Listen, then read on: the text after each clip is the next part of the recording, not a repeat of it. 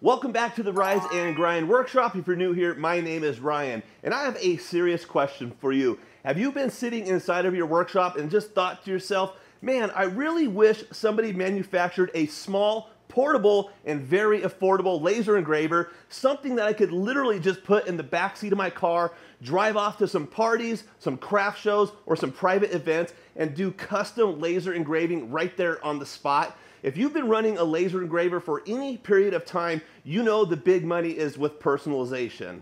Well, if I've piqued your interest at this point, you're gonna love this video. Take a quick look at what the amazing team over at Longer sent us. This is their Longer Nano Pro 12-watt laser engraver, and this is exactly what I just talked about. This is a portable laser engraver, but it's even more than just a portable laser engraver. The kit they sent us includes a slide extension as well as a rotary extension.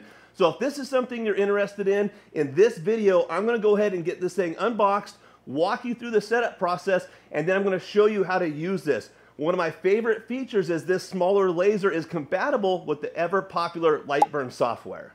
And when I say 12-watt laser engraver, don't let the small wattage fool you. Something very unique about this laser engraver, and I'm really excited to test out, this is a Galvo style laser. So you're gonna be feeding that 12 watts through a fast Galvo head, and I'll explain a little bit more about how that works a little bit later in the video when I walk you through the testing process. Let's go ahead and start getting the contents of this laser engraver unboxed and set on the table so you can see exactly what was included in this kit, and you'll know exactly what to expect when yours arrives. Once you remove that top foam packaging, it's going to give you access to all of the contents inside. Let's go ahead and start laying that out on the table. Right here is your power adapter. Next up is going to be the little laser protective shield. Of course, you got to have some safety glasses. Toolbox.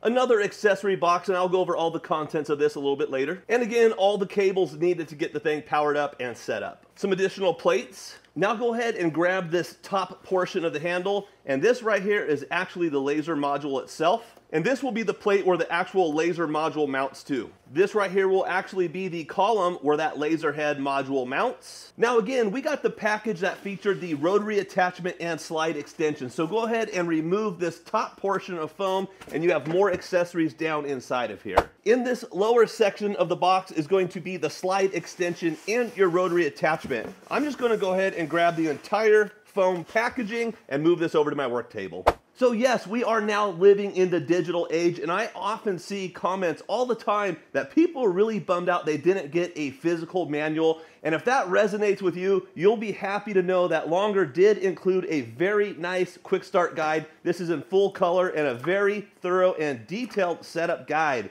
Right here is going to be the main components of the laser engraver. You have the laser head, the base, the column, and insert, and then obviously we've got the laser protective shield right here. So let's go ahead and start getting this portion assembled, and a little bit later in the video, we'll go over the rotary attachment and the slide. Now I know it might look like a lot of components laid out here on the table and in that accessory box over there. However, look at this manual. They've done a phenomenal job with the instructions, and they've also included this toolbox kit that is clearly marked with all the proper size screws, nuts, and bolts. The assembly of this Nano 12 is very simple. You're going to have 4 holes in the base right here, and they've machined a small pocket out. You're simply going to take the column and mount that inside of that machined pocket, and then using the correct screws, which is outlined over there in that detailed manual, you're going to mount this column to the base.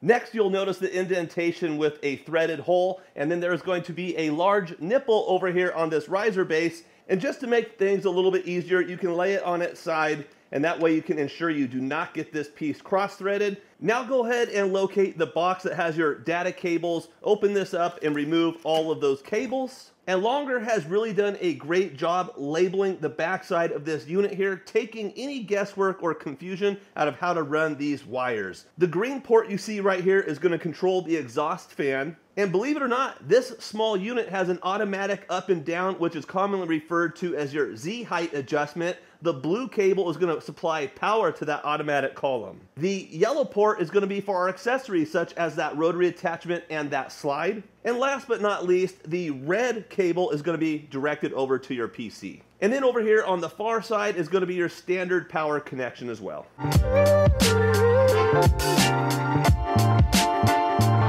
Locate the blue connector and run that down to the bottom of the column here, and that's where you'll plug that in.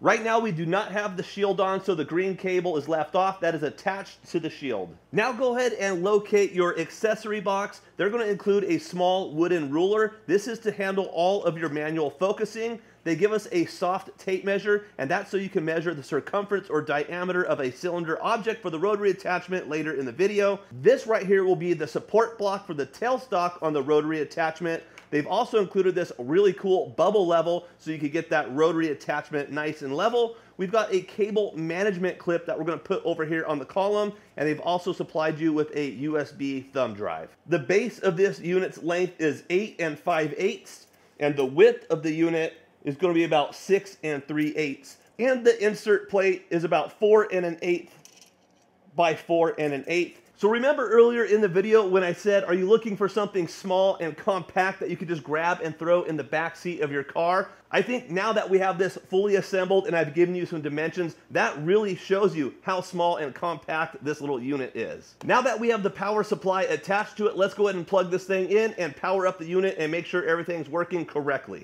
So in order to power this unit up, this is going to be the main power switch. Let's go ahead and engage that.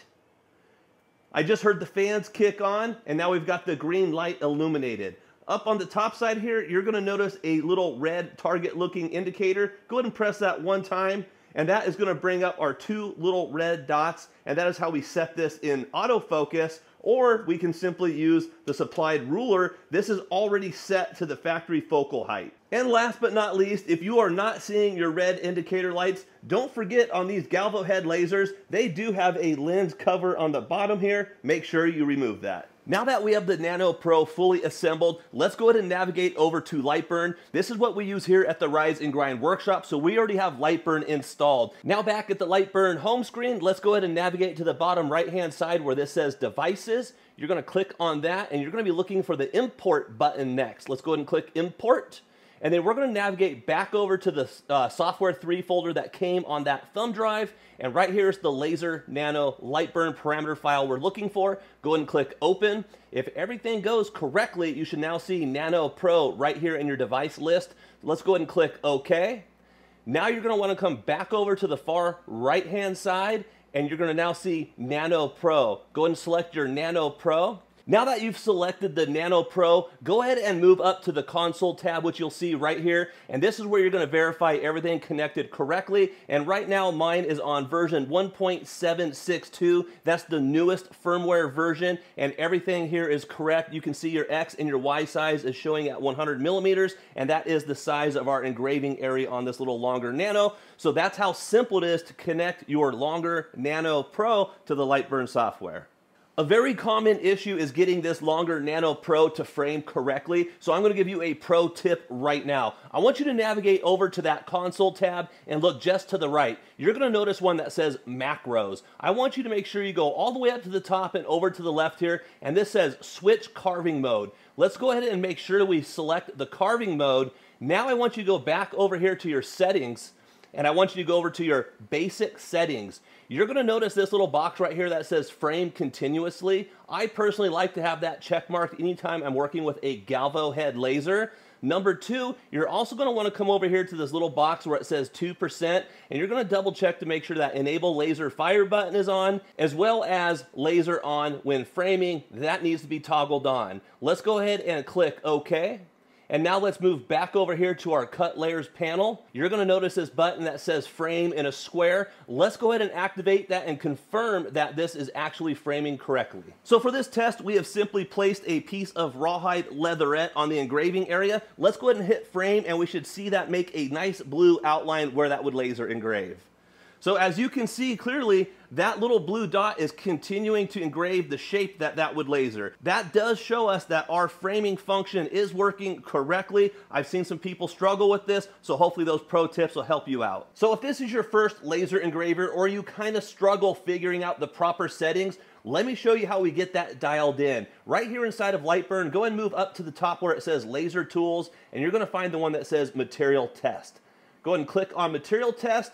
For this material test, we will only be checking our speed and power settings. Let's focus on the left-hand side, and we will start with the count. That is gonna be how many squares it is gonna give you a test grid on. For this test, I'm gonna move that down to 6. We're gonna leave the parameter at speed. Our minimum speed that we want to operate is going to be probably around 3,000 millimeters a second. This is Leatherette. It's a very easy material to engrave, and you always want to be running as fast as you can. Now, according to the Longer Nano Pro website, 5,000 millimeters is the fastest this can engrave. Over here on the height, let's change those little boxes down to 3 millimeters, and that's good on the left-hand side. Now let's move over to the right-hand side here, and on the column, we're going to change that count to 6. We're going to leave the parameter at power. For the minimum power, we're running really fast, so I know we're going to need more than 10%. So let's just go ahead and start with 20% right there. And then for the maximum speed, we don't really want to be torching that leatherette on this test. So let's just go ahead and start out with something conservative like 40. And then as far as the width goes, again, we're going to knock that down to 3. Let's go ahead and edit our text setting. So we're good right there. We are going to be actually running this at 5,000 millimeters, and let's go ahead and crank our power up to 35 on that one there. We're going to leave bidirectional fill on. We'll run that at 300 DPI. You can leave your overscanning at 2.5%, and that is good for those settings right there. I went ahead and disabled the enable border. I don't need that. We want to make sure our material setting is on fill. That looks correct there. Now I want you to come up over here to the preview bar. Let's go ahead and click preview, and that right there is going to basically show you what it's doing. On the left-hand side, it's going to engrave from 3,000 to 5,000 on our speed, and then on the bottom, we're going to have a power of minimum 20 and the maximum of 40. It's going to engrave those grids, and then we could visually look at that and see how close we are to finding the proper settings. Go ahead and click OK. And once again, we're going to move back over to that frame icon and make sure that this is framing out on the material we're going to engrave. And right there, you can see the blue outline is going to land right on our leatherette material, knowing that we're in the correct spot. Now, when it comes to laser engraving, especially Galvo head lasers, it's crucial that the laser is in focus. Earlier in the video, I showed you this little wooden ruler. This is 150 millimeters, and that is the factory setting for the correct focal distance from your material to the bottom of the lens. So right now, we could just go ahead and take this little wooden ruler, and we want to go from the bottom of that lens to the top of our material, and we are currently in focus at 150 millimeters. And another feature on the Nano Pro to get in focus would be to navigate to the top of the laser unit, and you're going to press this target button right here. Now, when I toggle this on and off, you're going to notice that infrared beam disappear. You should see that red dot right down here, on, off, on, off. Now, on the back side of the laser, you have an arrow pointing up and you have an arrow pointing down. Now watch, do you see how that red dot is a single dot? If I start to move this laser head up, do you see how that dot has now turned into 2 separate dots? This is a semi-auto-focus system. This laser head automatically moves up or down when you press that button. If you don't want to use the ruler or you have a harder object to use that ruler on, let's go ahead and press the down button until both those dots converge and make one simple single dot. That is your second way to get in focus. Now let's go ahead and send the file over to the Nano Pro and see how it does.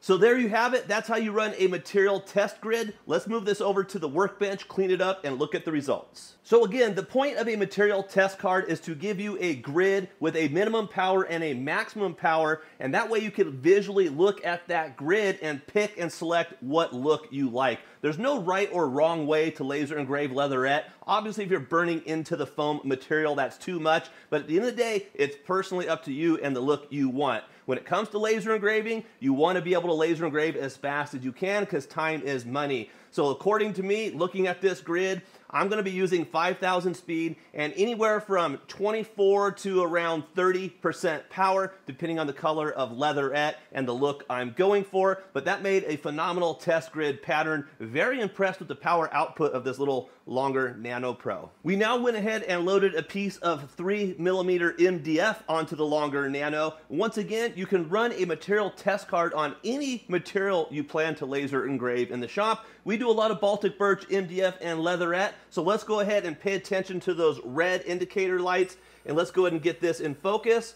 We want both those dots to converge into one. And for this material test, we're leaving our settings exactly the same. So let's go ahead and do a quick sanity check and frame it. And as you can see, that blue outline is going to land on our material. Let's go ahead and click OK. And once again, let's send this over to the laser and see how it does.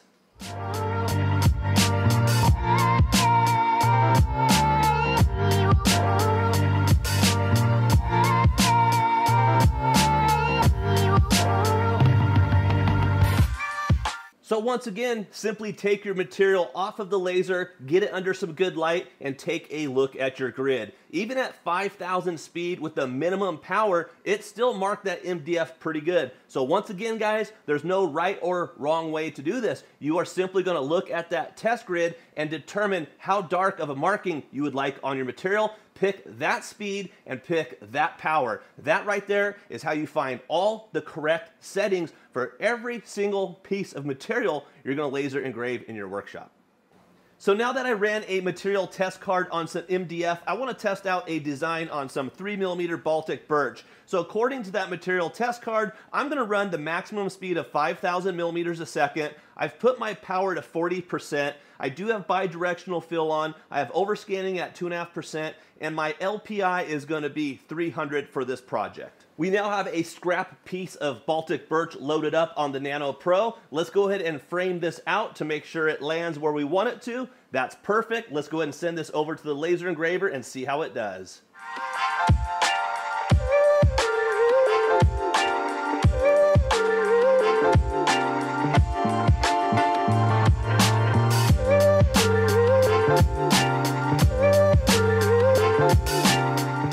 Again, 3mm Baltic birch. We ran this at 5 millimeters a second at 40% power with 300 LPI, and you can see how good that engraved. This is a fantastic little laser. And just for reference, so you can really inspect that detail, this is only about 1.25 inches at its widest point and 1 inch tall, and that's still laser engraved. Incredible detail. Well, I don't know about you guys, but I've been extremely impressed with the Longer Nano Pro. Now that we've had this assembled and ran it through some basic tests, this thing may be small and affordable, but as you can see, it delivered in a big way. Again, I really think this thing is going to shine for somebody that is limited on space. Maybe you've had your eye on a fiber Galvo laser, but you felt really intimidated. This would be a very good gradual step where you can learn to work with a Galvo style lens. As you can see, that was very simple to run those material test cards. I was really impressed with the speed and the power output this little diode laser was able to achieve utilizing that Galvo head. And the crazy part, we're only touching the tip of the iceberg. Earlier in the video, I showed you that our kit came with this slide extension table as well as a rotary attachment. My entire goal with this video was to get this thing unboxed, show you how to assemble it, get it connected to the software, and then help you dial in those settings if you've never used a Galvo laser. If you've made it this far into the video, you should be feeling pretty confident that you could pick up one of these Nano Pros, get it all set up, assembled, and find those perfect laser engraving settings. And as much as I would love to keep going, this video has ran on pretty long. So in our next video series, we're going to cover how to work with this slide extension table. And we're also going to show you how to use this rotary attachment so you can do cylindrical objects like this tumbler right here. Another thing I need to mention, this is considered a portable laser engraver. And I'm going to show you how you can actually detach the laser source and actually do some vertical laser engraving on something like a wall. Now, just because you only saw me run material test cards on leatherette and some wood, that does not mean those are the only materials that this laser is very good at engraving. In the next video, I'm also going to cover some stuff like aluminum and some slate coasters as well. So once again, I do want to thank the amazing team over there at Longer for sending us this Nano Pro, and they've been gracious enough to give us a discount code. This is already a very affordable unit, but if you guys would like to save an additional 5% and you guys gained some value out of this video, I would appreciate it if you use my discount code RISENGRIND. I'll have that right here down on the screen and in the description below. And I'm also going to request that you guys drop some comments below. Let me know what other questions you might have about this setup for future videos. Thanks for watching, guys. We'll catch you on the next one.